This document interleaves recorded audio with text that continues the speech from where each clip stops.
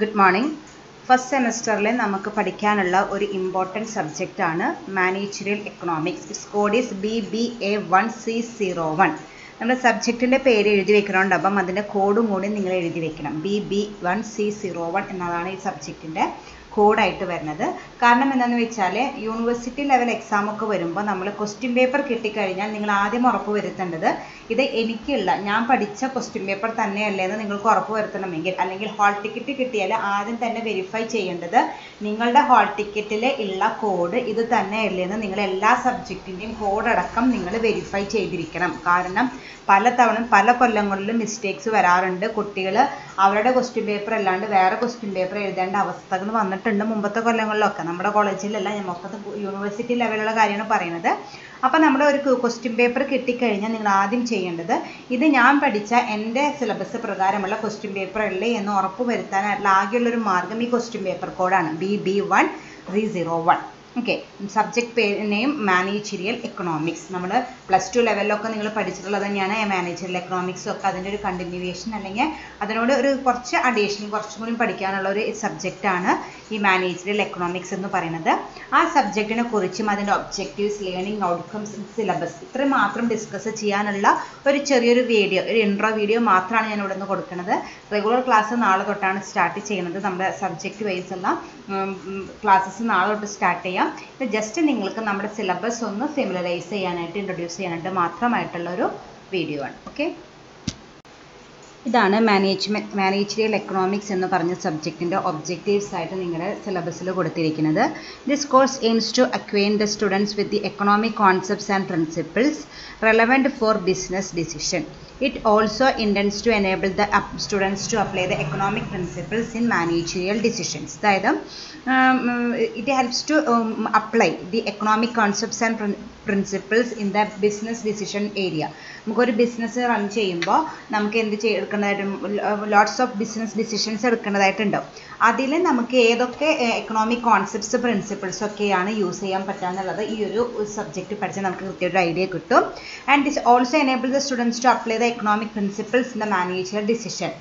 നമ്മളൊരു business run ചെയ്യുമ്പോൾ we have to make lot of managerial decisions. നമുക്ക് ഒരു നല്ലൊരു പോസ്റ്റിൽ, ഒരു ബിസിനസ്സിൽ നല്ലൊരു പോസ്റ്റിൽ എത്തിക്കഴിഞ്ഞാൽ നമുക്ക് പല ഇമ്പോർട്ടൻ്റ് ആയിട്ടുള്ള മാനേജറിയൽ ഡിസിഷൻസ് ഒക്കെ എടുക്കാനായിട്ട് നമുക്കൊരു അസൈൻമെൻറ്റ് പ്രൊജക്റ്റുകൾ കിട്ടും. അങ്ങനെ എന്തെങ്കിലും ഡിസിഷൻസ് എടുക്കുന്ന ഒരു സിറ്റുവേഷൻ വരുമ്പോൾ നമുക്ക് എന്ത് ചെയ്യാം, ഈ മാനേജീരിയൽ എക്കണോമിക്സ് പ്രിൻസിപ്പിൾസ് അപ്ലൈ ചെയ്തിട്ട് ആ ഒരു ഡിസിഷൻ മേക്കിങ്ങിന് നമ്മളെ ഹെൽപ്പ് ചെയ്യണം. ഇത് രണ്ടാണ് ഇതിൻ്റെ ഒബ്ജക്റ്റീവായിട്ട് നമ്മുടെ സിലബസ് പറഞ്ഞിരിക്കുന്നത്. Then its learning outcomes are acquire knowledge regarding relevant economic concepts applicable in managerial decisions, design competition strategies including costing, pricing, product differentiation and market environment according to the nature of products and structure of the market, and make optimal business decisions by integrating the concepts of economics. At the learning outcomes, what is the meaning of learning outcome? What is the outcome that we expect by learning this subject? This subject പഠിച്ചത് കൊണ്ട് നമുക്ക് എന്തെല്ലാമാണ് നമുക്ക് produce ചെയ്യാനായിട്ട് പറ്റുക.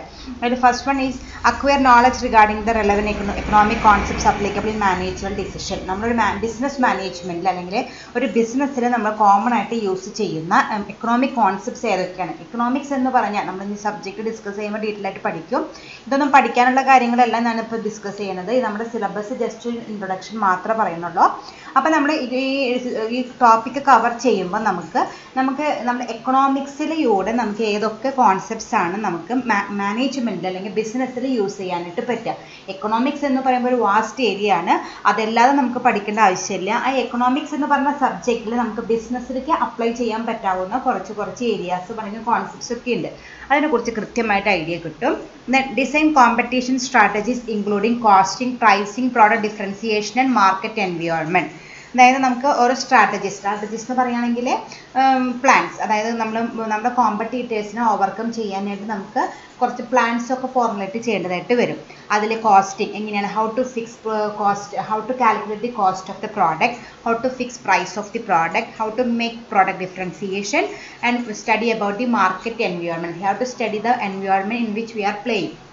എന്നാലാണ് നമുക്ക് അതിന് റിലേറ്റഡ് ഡിസിഷൻസ് എടുക്കാനായിട്ട് പറ്റുള്ളൂ. അതൊക്കെ നമുക്ക് ഡിസൈഡ് ചെയ്യാനായിട്ട് ഈ എക്കണോമിക്സ് പഠിച്ചാൽ നമുക്ക് അങ്ങനെ ഒരു ബെനിഫിറ്റ് ഉണ്ട്.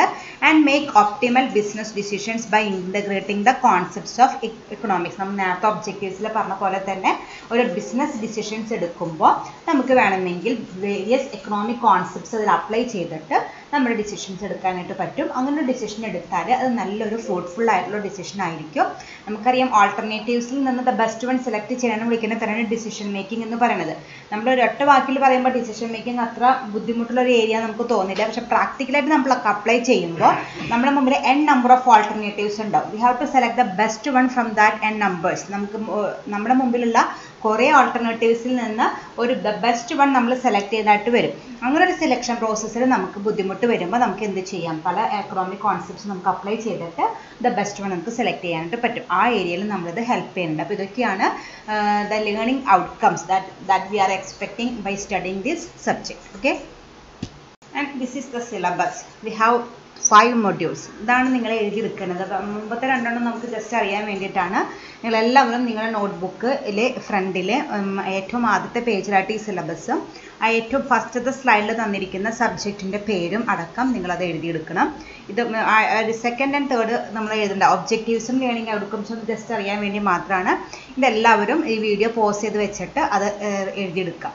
നമുക്ക് 5 modules ആണുള്ളത്. First module is introduction to managerial economics, അത് basic theory, what's the meaning, definition, scope, principles ഒക്കെ. അപ്പോൾ നമ്മൾ ജസ്റ്റ് ഒരു ഇൻട്രൊഡക്ഷൻ ആണ് നമ്മൾ ചെയ്യാനുള്ളത്. Second module is demand and supply. നമ്മൾ we have to study about the meaning and loss of demand and meaning and loss of supply etcetera. ഇത്തിരി ഡ്യൂറേഷനുള്ള ഇത്തിരി ഇമ്പോർട്ടൻ്റ് ആയിട്ടുള്ള ചാപ്റ്ററാണ്. Next one is production and cost. We have to study about the production and cost. പ്രൊഡക്ഷനെ കുറിച്ചും പറയണം, അതിൻ്റെ ലോസും ഫാക്ടേഴ്സൊക്കെ പഠിക്കണം, അതുപോലെ കോസ്റ്റിനെ കുറിച്ചുള്ള ലോസൊക്കെ നമുക്ക് പഠിക്കാനുണ്ട്. ദെൻ ഏറ്റവും വലിയൊരു ചാപ്റ്ററാണ് market structure and price output determination. നിങ്ങൾ +2 ലെവലിൽ എക്കണോമിക്സ് പഠിച്ചവരൊക്കെ പഠിച്ചിട്ടുണ്ടാവും. ഡിഫറെൻറ്റ് മാർക്കറ്റ്സ് ഒക്കെ, perfect competition, monopoly, monopolistic competition, oligopoly, ഇങ്ങനെ 4 ഒരു മാർക്കറ്റാണ് നമുക്ക് പഠിക്കാനുള്ളത്. അതാണ് നമ്മുടെ 4th module. And last module is business cycle. That is the concepts and definition of business cycle. നമ്മൾ ബൂം, ഡിപ്രഷൻ അതൊക്കെ പഠിച്ചിട്ടുണ്ടാവില്ലേ, അതിൻ്റെ ഒരു ഡീറ്റെയിൽ ആയിട്ടുള്ളൊരു ചാപ്റ്ററാണ്. ഇങ്ങനെ 5 ചാപ്റ്റേഴ്സാണ് നമുക്കിതിൽ പഠിക്കാനുള്ളത്. അതിൽ ഒട്ടുമിക്ക ഏരിയാസും നമ്മൾ മുമ്പ് പഠിച്ചിട്ടുണ്ടാവണം. കാരണം കഴിഞ്ഞ നിങ്ങളുടെ സീനിയേഴ്സൊക്കെ പറഞ്ഞിട്ടുണ്ട് അത് +2 ലെവലിലത്തെ ഒരു അഡീഷണൽ ആയിട്ട് കുറച്ചുകൂടി പഠിക്കാനുള്ളൂ. അപ്പം നമുക്ക് ഞാൻ മെയിനായിട്ടും എടുക്കാനായിട്ട് ഉദ്ദേശിക്കുന്നത് ആദ്യത്തെ 5 മൊഡ്യൂൾസ്, 4 മൊഡ്യൂൾസാണ് ഞാൻ എടുക്കുക. ആ ലാസ്റ്റ് മൊഡ്യൂൾ വേറെ മിസ്സായിരിക്കും എടുക്കാനാണ് ഇപ്പോഴത്തെ തീരുമാനം. അപ്പോൾ ഈ ഒരു 5 ചാപ്റ്ററിലും ഏറ്റവും ഇമ്പോർട്ടൻ്റ് ആയിട്ടുള്ള ചാപ്റ്റർ എന്ന് പറയുന്നത് 4th ചാപ്റ്ററാണ്, market structure and price output determination.